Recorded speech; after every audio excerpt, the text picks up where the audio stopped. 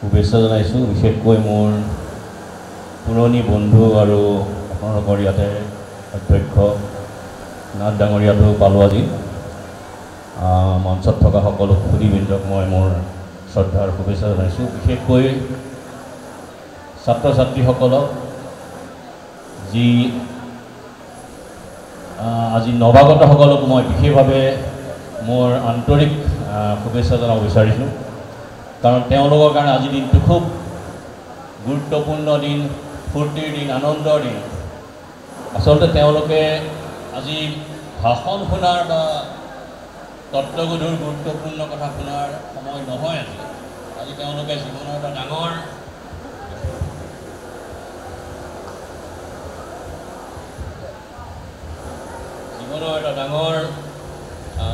সময় আজি দিনটো তেওঁলোকে অতিবাহিত কৰিব গতিকে মই চেষ্টা কৰিম যে খুব কম কথাতে তেওঁলোকক মই দুষাৰ ক'ব পাৰোঁ আৰু তেওঁলোকে ইয়াৰ পৰা কিছু উপকৃত হয় মই দুটা যদি কওঁ তাৰ পৰা কিছু উপকৃত হয় আচলতে মোৰ মনত পৰিছে আজি বহুত বছৰ আগতে আমিও এনেকুৱা ধৰণেই ফ্ৰেছমেন ছ'চিয়েলত খুব ফূৰ্তি কৰিছিলোঁ নতুন কলেজ নতুন শিক্ষক শিক্ষয়িত্ৰী আৰু সময়টো বহুত আগৰ কথা তথাপিও আজি অলপ মনলৈ আহিছে এই ধৰণৰ এটা স্মৃতি ৰোমন্থন কৰিব পৰা এটা সময় আহিছে আজি ভাল লাগিছে অন্তত এইটো পৰিৱেশ মই আজি প্ৰায় ৩৫ বছৰ বিভিন্ন সংবাদপত্ৰৰ লগত কাম কৰি বিভিন্ন দায়িত্বত থাকি বহু ঠাই ঘূৰিছোঁ দেশ বিদেশত গৈছোঁ আৰু মই তোমালোকৰ কাৰণে মোৰ তাৰ পৰা সেইখিনি অভিজ্ঞতাৰ পৰা এক্সট্ৰেক্ট কৰা কিছু দুই এটা কথা মই মানে ক'ব খুজিছোঁ যিটো যদি তোমালোকৰ ভৱিষ্যতত কামত আহে বাইবেলত এটা কথা আছে বাইবেলত তোমালোকে বাইবেল পঢ়িছা কেতিয়াবা যে 10 কমাণ্ডমেণ্ট বুলি এটা কথা আছে 10 কমাণ্ডমেণ্ট মানে 10টা বাইবেলৰ 10টা প্ৰিন্সিপল এথিক্স কিন্তু এতিয়া বাইবেলৰ সেই পুৰণা এথিক্স হয়তো আজি কামত নাহে যেনে তেওঁলোকে কৈছে যে কেতিয়াও মিছা সদায় সঁচা কথা ক'বা মিছা নক'বা এতিয়া কেতিয়াবা কামত পৰিলে মিছাও ক'ব লগা হয় যিটো সময় সলনি হৈছে যুগ সলনি হৈছে তেওঁলোকে কৈছিলে যে মানুহৰ যিটো পৰোপকাৰী হেৰি গোটেই বিশ্বত বিলাই দিব লাগে কিন্তু তোমালোকৰ কাৰণেতো সম্ভৱ নহয় গতিকে অল্ড টেষ্টামেণ্টৰ যিবিলাক এথিক্স বা প্ৰিন্সিপল সেইবোৰ হয়তো আজিৰ যুগত সকলো মানি লোৱা সম্ভৱ নহয় গতিকে মই 10টা তোমালোকক কমাণ্ডমেণ্টছ মই নিজা উলিয়াই দিছোঁ সেইটো হয়তো তোমালোকে কেতিয়াবা হয়তো কামত লগাব পাৰিবা যেনে মই 10টা মোৰ কমাণ্ডমেণ্টছ 10টা মোৰ এথিক্স তোমালোকক কৈ যাওঁ এটা হ'ল নম্বৰ 1 এটা হ'ল ড্ৰিম বিগ সদায় যে ভাবিবা ডাঙৰকৈ ভাবিবা সৰু সুৰা আমাৰ যিটো আমাৰ আছে আমি সৰু কেনভাছ এটাৰ পৰা আমাৰ বহুতে কয় যে অসমৰ মানুহে ডাঙৰকৈ ভাবিব নোৱাৰে কাৰণ ডাঙৰকৈ ভাবিবলৈ হ'লে কিছুমান ঠাইত আমি দেখোঁ যে য'ত মহাসাগৰ আছে য'ত পৰ্বত আছে হিউজ কেনভাছ সেইবোৰ ঠাইৰ মানুহবিলাকে ভবাৰ চিন্তাৰ শক্তিটো বহুত বেছি তেওঁলোকে কল্পনা বহুত ডাঙৰ কিন্তু আমাৰ কি হয় আমাৰ দিনতো আছিলে যে গ্ৰেজুৱেশ্যনটো লোৱাৰ পিছত তুমি ডাক্তৰ হ'বৰ কাৰণে বা ইঞ্জিনিয়াৰ হ'বৰ কাৰণে খুব বেছি এডভোকেট হ'বৰ কাৰণে তোমালোকক মানে আগবঢ়াই লৈ যাবলৈ কোৱা হয় তেওঁলোকক সেইধৰণে শিক্ষা ল'বলৈ কোৱা হয় কিন্তু আজি মই দেখিছোঁ বিভিন্ন ঠাইত ঘূৰি যে তোমালোকে গ্ৰেজুৱেশ্যন কৰি বা বহুত স্কুল ড্ৰপ আউটে বহুত অন্য লেভেললৈ গুচি গৈছে তেওঁলোকৰ কাৰণে আনুষ্ঠানিক শিক্ষাটোৰ বাহিৰেও পৃথিৱীত চাব লগা কৰিব লগা বহুত আছে বহুত মই দেখিছোঁ IIT গ্ৰেজুৱেট তেওঁলোকে ওলাই গৈ পেলাই কোনো ঠাইত ইঞ্জিনিয়াৰিঙত কাম কৰা নাই কোনো টেকনিকেল কাম কৰা নাই তেওঁলোকে NGOত কাম কৰিছে তেওঁলোকে ছ'চাইটিৰ কাৰণে কাম কৰিছে আৰু গোটেইটো দেখিছোঁ তেওঁলোকৰ স্বপ্ন বেলেগ স্বপ্ন এটা বৃহত্তৰ স্বপ্ন আমাৰ যিটো সৰু আগতে আমি দেখিছিলোঁ যে ক'ৰবাত ডাক্তৰ কোনোবা আমাৰ চোকালৰ ডাক্তৰ হ'ব চেম্বাৰ এটাত বহি থাকিব বা কলেজ এখনত ডাক্তৰী শিকাব বা ইঞ্জিনিয়াৰ এজনে কিবা গভৰ্ণমেণ্ট জব এটা কৰিব মানুহ তাৰ পৰা বহুত ওপৰলৈ গুচি গৈছে মানুহৰ চিন্তা চৰ্চা বহুত ওপৰলৈ গুচি গৈছিলে মই তোমালোকক সদায় কৈছোঁ যে ড্ৰিম বিগ ডাঙৰকৈ কিবা এটা ভাবা যে মই ভৱিষ্যতে গৈ পেলাই মই আৰু চোৱা পৃথিৱীত কিমান দেশ আছে পৃথিৱীত প্ৰায় 195 কাণ্ট্ৰি আছে মই জানা চাগে তাৰে দুখন কাণ্ট্ৰি মাত্ৰ ইভেনো ৰিকগনাইজ কৰা নাই তাৰমানে 193 কাণ্ট্ৰি আছে মই অৱশ্যে বহুত ঘূৰি ফুৰা মানুহ, মই উত্তৰত ঘূৰি ফুৰোঁ। মই প্ৰায় 17খন দেশ ঘূৰিছোঁ। কিন্তু চোৱা, মোৰ এতিয়া মই প্ৰায় মোৰ কাম মানে এটা সময়ত মোৰ ৰিটায়াৰমেণ্টৰে সময় আহিব, গতিকে জীৱনত মই পৃথিৱীৰ 3ভাগৰ 1ভাগো ভালকৈ দেখা নাই। এটা খুব ডাঙৰ কথা। গতিকে তোমালোকে এতিয়াৰ পৰা চিন্তা কৰিব যে আমি দেশ বিদেশ ফুৰিম, 10টা ঠাইত যাম, মানে আমাৰ গুৰুত্বপূৰ্ণ ব্যক্তিসকলক লগ পাম। গতিকে জীৱনৰ যিটো তোমালোকৰ লক্ষ্য, সেইটো তোমালোকৰ পঢ়া শুনা কৰাৰ পিছত এটা ডাঙৰ পৰিসৰলৈ লৈ যোৱাটো খুব ডাঙৰ কথা। গতিকে ড্ৰিম বিগ, সেইটো মনত ৰাখিবা। দ্বিতীয় কথাটো হ'ল কিপ এ প্লেন বি। সদায় কিবা এটা ভাবিছা, কিবা এটা কৰিবলৈ গৈ আছা, কিবা এটা তোমালোকৰ নিজৰ বিষয়টোৰ ওপৰতে হওক, নিজৰ জীৱনৰ ওপৰতে হওক, বিভিন্ন পৰীক্ষা নিৰীক্ষা কৰিছা, সদায় তোমালোকে প্লেন বি এটা ৰাখিবা যে মইতো যদি কিবা কথাত এইটো ৰাস্তা, এই কামটোৰ এই পথটো ভুল হয়, তেতিয়াহ'লে মই এইটো পথেৰে সেই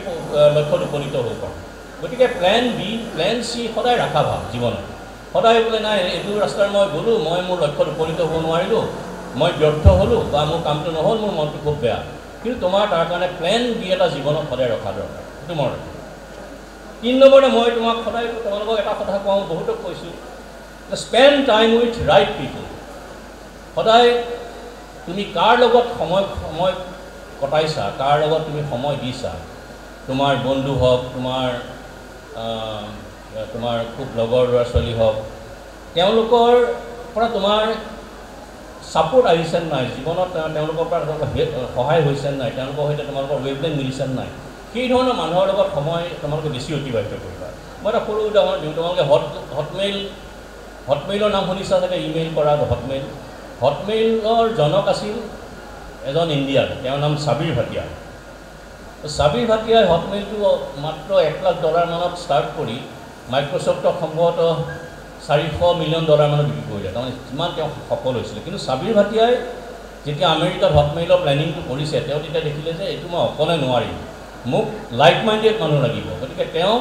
ছাবিৰ ভাটিয়াৰ লগত জেক স্মিথ বুলি এজন মানুহ ল'লে, আৰু 2 মানুহ লৈছে। গতিকে তেওঁ সেই গৈ লাইক মাইণ্ডেড মানুহৰ লগত কৰি তেওঁ যিটো হটমেইলৰ কনচেপ্ট, সেইটো তেওঁ লাহে লাহে বাস্তৱত পৰিণত কৰিলে আৰু এটা ডাঙৰ এটা সফল স্কিমত সফল এটা প্ৰজেক্টত পৰিণত কৰিলে। গতিকে মই সদায় এইটো কথা কৈ আছোঁ যে স্পেণ্ড টাইম উইথ ৰাইট পিপল। তোমাৰ বহুত বেলেগ বেলেগ মানুহ আহিব তোমাৰ জীৱনত, সেইটো বন্ধু হিচাপে আহিব, কোনোবা গাৰ্লফ্ৰেণ্ড হিচাপে, কোনোবা বয়ফ্ৰেণ্ড হিচাপে আহিব, কিন্তু সদায় ৰাইট পিপল চাই ল'বা যে এইখিনি মানুহৰ লগত থাকিলে বা এইজন মানুহৰ লগত থাকিলে মই জীৱনত ছাপোৰ্ট পাম, সাহস পাম, মই মোৰ জীৱনত উন্নতি কৰিবলৈ মই এটা মই আধাৰ পাম। তেনেকুৱা মানুহক তোমালোকে সদায় তেনেকুৱা মানুহৰ ওচৰত থাকিবা। 4 নম্বৰ কথাটো যে think out of the box. Out of the box জানা নহয়? আউট অফ দ্য বক্স মানে হ'ল কিবা এটা অভিনৱ চিন্তা কৰা, কিবা এটা বেলেগকৈ চিন্তা কৰা। Think out of the box মই কিয় কৈছোঁ যে আমাৰ অসমত কি হয়, কোনোবা এটা পিচিঅ' খুলিছে, তেওঁক দেখি পেলাই 10জন মানুহে পিচিঅ' খোলা আৰম্ভ কৰিব। কোনোবাই এখন গাড়ী কিনিছে, টেক্সি কৰিব, তেওঁক দেখি পেলাই আৰু 10জন মানুহে গাড়ী কিনা ষ্টাৰ্ট কৰিব। গতিকে এই যে সৰু সৰু কথা একেধৰণে কৰা কাম, সেইবোৰৰ পৰা জীৱনত খুব বেছি হেৰি নাপাবা। সদায় তোমালোকে আজি এতিয়া আমাৰ মিডিয়াতে মই দেখিছোঁ, কোনোবাই এখন নিউজ পেপাৰ খুলিছে আৰু 10জন মানুহে নিউজ পেপাৰ খুলিছে,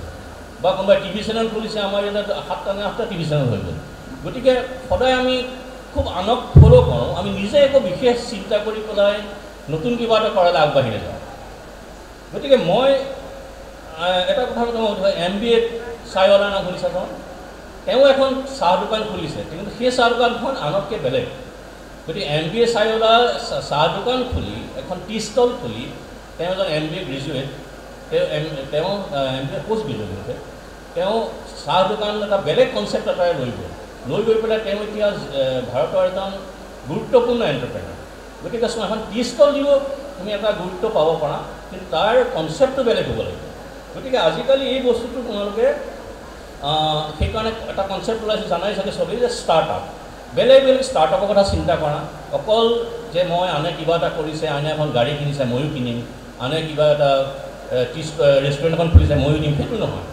যে আমি নতুন ষ্টাৰ্টআপ, নতুন উদ্ভাৱন, নতুন চিন্তা কি কৰিব পাৰোঁ, সেই কথাটো জীৱনত সদায় মনত ৰাখিব। 5 নম্বৰ কথা হ'ল ৰেচপেক্ট ল। মই ৰেছপেক্ট শব্দৰ কিয় কৈছোঁ যে ল বা ৰুলৰ প্ৰতি তোমালোকে ভয় নহয় ৰেছপেক্ট কৰিবা মই এটা সৰু উদাহৰণ দিওঁ মই জাপানত আছিলোঁ কিছুদিন এদিন জাপানৰ টকিঅ'ৰ এটা মানে এখন হোটেলত মই ৰাতি 2টা বজাৰ আগে 2টামান বজাৰ আগে মই ঘৰৰ পৰা আহি সোমালোহি আৰু সোমোৱাৰ আগতে মই গাড়ীখন মোৰ যিখন গাড়ী আছিল গাড়ীখনক মই টেক্সি আছিল টেক্সিখনক মই আধা ৰাস্তা বাদ দি পেলাই মই খোজকাঢ়ি যাম আৰু সেই সময়ত জাপানত খুব মই দেখিছোঁ যে মানে এতিয়া তোমালোকে দেখিছা পাংক সেউজীয়া চুলি তোমাৰ এই গাত টেটু চেটু কৰা খুব মানে ল'ৰাবিলাকৰ টিনেজাৰ্ছ বিশেষকৈ বহুত বাঢ়ি গৈছিল ৰাতি মই 2টা বজাতে মই হোটেললৈ খোজকাঢ়ি গৈছোঁ তাত তোমাৰ জনপ্ৰাণী প্ৰায় সেই গলিটোত নাছিলেই আৰু সৰু ৰাস্তা আৰু খালি তাত মানে ট্ৰেফিক কিছুমান তোমালোকে দেখিছা যে পেডেষ্ট্ৰিয়ানৰ কাৰণে ট্ৰেফিক লাইট থাকে খোজকাঢ়ি যোৱা বা ৰৈ যোৱা এনেকুৱা ধৰণৰ গ্ৰীণ ৰেড এনেকুৱা ধৰণৰ লাইট থাকে সেই লাইটবোৰ জ্বলা নোহোৱা কৰি আছে গতিকে মই আগবাঢ়ি যেতিয়া হোটেলখনৰ পিনে গৈ আছোঁ তেতিয়া মই দেখিছোঁ কেইটামান জাপানীজ ল'ৰা খুব মানে পাংক আৰু চুলি তুলি সেউজীয়া হালধীয়া ৰঙা এনেকুৱা কৰা হাতত টেটু চেটু আঁকা যিবোৰ মানে নিয়ম নমনা ল'ৰা সাধাৰণতে টিনেজাৰ তোমালোকৰ নিচিনা সিহঁত মানে ৰাস্তাৰ কাষত ৰাস্তাত ৰৈ পেলাই যিটো মই খোজ কঢ়া ফুটপাথ লৈ পেলাই মোৰ পিনে চাই আছে তো মই ভাবিলোঁ ইহঁত চাগে মোক কিবা এটা দিগদাৰ কৰিব কাৰণ মই দেখিছে বিদেশী মানুহ গতিকে মই খোজকাঢ়ি গৈ তেওঁলোকক ভয়ে অলপ ভয় নহয় আৰু অলপ সন্দেহ সস্তিৰে গৈ পেলাই তেওঁলোকক পাৰ হৈ যাবলৈ লৈছোঁ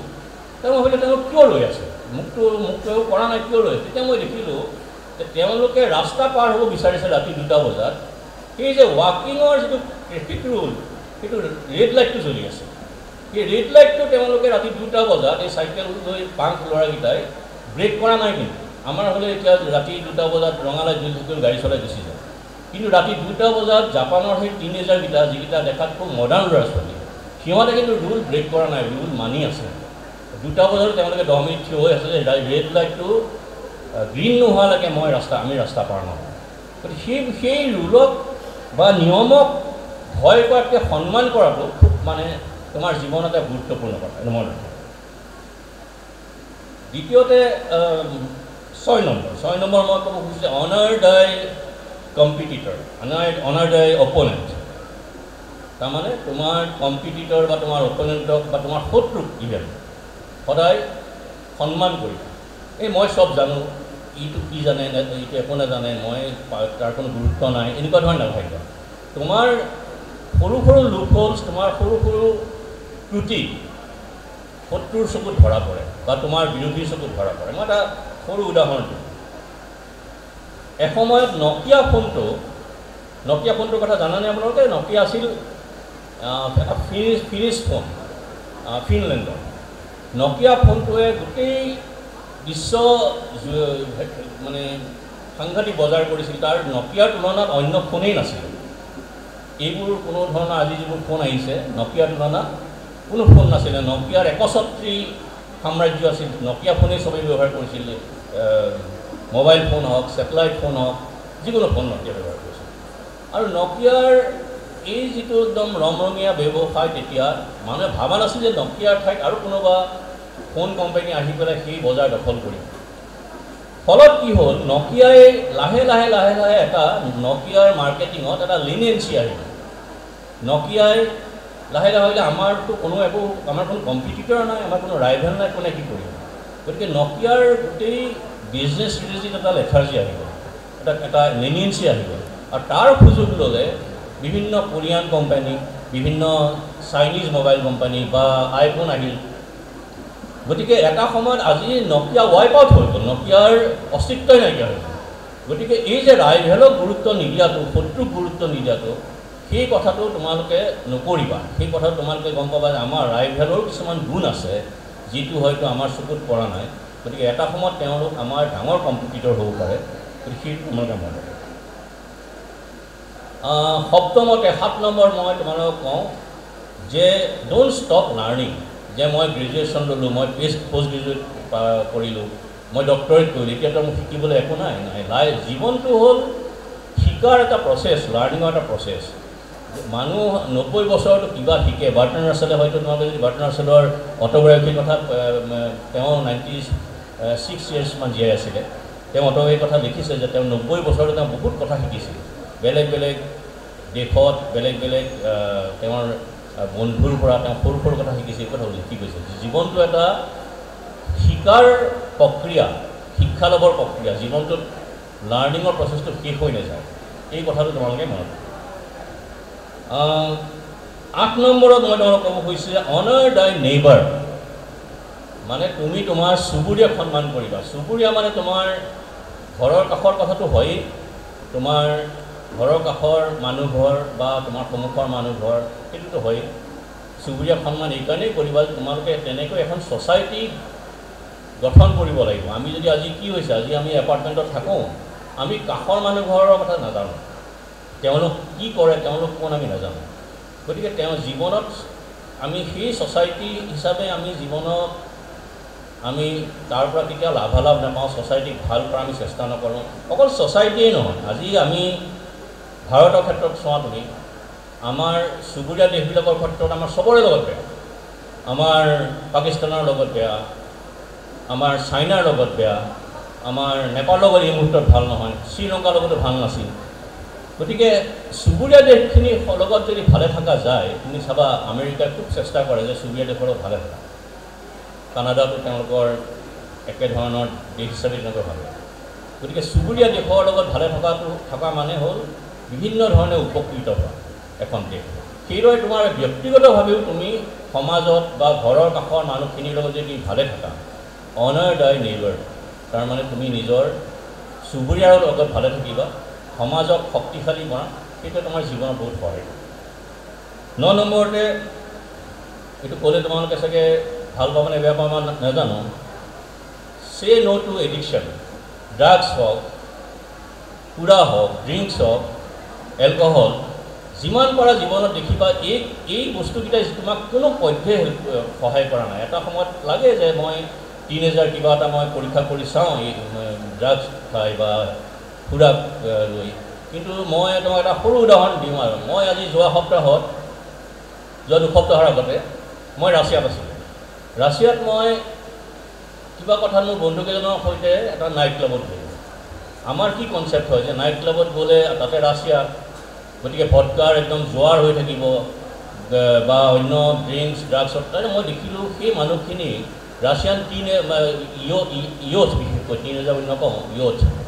তেওঁলোক খুব স্বাস্থ্যৰ প্ৰতি সচেতন তেওঁলোকে মোৰ সন্মুখত মই এজন মানুহকে দেখিলোঁ যি ভডকা খাই আছে যি অন্য ড্ৰিংক খাই আছে যি বিয়াৰ খাই আছে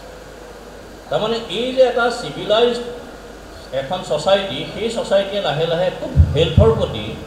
গুৰুত্ব দিয়া আৰম্ভ কৰিছে ড্ৰাগছ বাঢ়িছে থাৰ্ড ৱৰ্ল্ড কাণ্ট্ৰিত আমাৰ নিচিনা দেশত কিন্তু লাহে লাহে আমেৰিকা বা ইউৰোপিয়ান কাণ্ট্ৰিত ড্ৰাগছৰ হেৰি লাহে লাহে কমি আহিছে আৰু তেওঁলোকে এটা আউটডেটেড হেবিট বুলি ভাবে এইটো হেবিট পুৰণা হৈ গ'ল এইবোৰ তেওঁলোকে যি এক্সপ্লেইন কৰিলে এইটো পুৰণা হৈ গ'লে গতিকে সে নো টু ড্ৰাগ এই কথাটো মনত ৰাখিবা ড্ৰাগে মানুহক কি কৰিব পাৰিছে নোৱাৰিছে মোতকৈ ভালকৈ তোমালোকে জানা গতিকে মই তোমাক এই যোৱা আগৰ সপ্তাহত মই ৰাছিয়াত থকাৰ উদাহৰণ দিলোঁ মই নিজে এটা লঞ্চ বাৰত গৈ নাইট ক্লাবত গৈ মই দেখিছোঁ যে কোনোৱে ভডকা অকণ খোৱা নাই কোনোৱে বিয়েৰ অকণ খোৱা নাই কিয় মানে হেল্থ কনচিয়াছ এই ইয়থ যিটো নতুন উঠি আহিছে ৱেষ্টাৰ্ণ ছ'চাইটিত সেইটো এক সাংঘাতিক হেল্থ কনচিয়াছ এই ড্ৰাগছ হেৰি এইবোৰ আমি চলাই আছোঁ ম্যানমাৰ ইণ্ডিয়া তোমাৰ থাইলেণ্ড যিবোৰ মানে থাৰ্ড ৱৰ্ল্ড কাণ্ট্ৰি বুলি কয় সেইবোৰে আমি ড্ৰাগছ আৰু হেৰি লৈ পেলাই গ্ৰস্ত হৈ আছোঁ শেষত 10 নম্বৰ পালোঁ মই ভাষণ শেষ কৰিম শেষত মই তোমালোকক কওঁ যে লাভ ইয়ৰ চেল্ফ তোমাৰ নিজকে তুমি ভাল পোৱা তোমাক সেইটোৱে জীৱনত সহায় কৰিব আজি তোমালোকৰ কি হৈছে বহুত ল'ৰা ছোৱালীয়ে কিবা তোমালোকৰ চিনাকি বহুত কিবা এটা কথাত ব্যৰ্থ হৈছে কিবা এটা কথা তেওঁলোকে মনত দুখ পাইছে হঠাৎ বেয়া কাম কৰি পেলাইছে ছুইচাইড কৰি দিছে হাত কাটি দিছে কিবা কৰিছে মানে এই এটা খন্তেকীয়া এটা মানে যি আৱেগ এই আৱেগৰ কোনো দাম নাই মই আজি তোমালোকক কৈছোঁ এই যে তোমালোকৰ কোনোবা চিনাকি ল'ৰা ছোৱালী কোনোবাই ছুইচাইড কৰিছে তুমি 2 দিন মনত থাকিব 3 দিন মনত থাকিব 3 দিনৰ পিছত সকলো চবেই পাহৰি যাব তাক পাহৰি যাব কোনো মনত নাৰাখে গতিকে সেই খন্তেকীয়া আৱেগ সেই ইনষ্টেণ্ট যিটো মানে ইম'শ্যন সেইটোৰ পৰা তোমালোকে ওলাই অহাৰ চেষ্টা কৰিবা আৰু listen to Euro one voice তোমালোকে আজি হয়তো তোমালোকক কোনোবাই ঘৰৰ মানুহে পৰিয়ালৰ মানুহে আজি সেইটো দিন নাই আৰু যে তোমাৰ যে তই সায়েন্স পঢ়িবই লাগিব বা তই কমাৰ্চ পঢ়িবই লাগিব তুমি নিজৰ মতে listen to Euro one voice তোমালোকে জীৱনত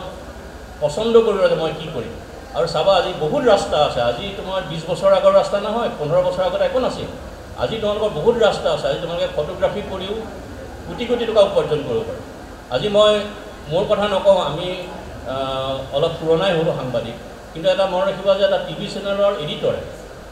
প্ৰায় 3 লাখ টকা 4 লাখ টকা দৰমহা পায় তোমালোকে ভাবিবই নোৱাৰিবা যে এটা জাৰ্নেলিজম কৰি ইমান টকা কেনেকৈ পাব পাৰে 4 লাখ টকা দৰমহা পায় গতিকে মই কওঁ যে তোমালোকৰ এই আনুষ্ঠানিক কনভেনশ্যনেল শিক্ষা দীক্ষা আৰু কাম কাজৰ বাহিৰেও পৃথিৱীত আৰু কিবা কিবি বহুত আছে তোমালোকে তাক এক্সপ্ল'ৰ কৰা লাভ ইউৰ self and listen to Euro one voice thank U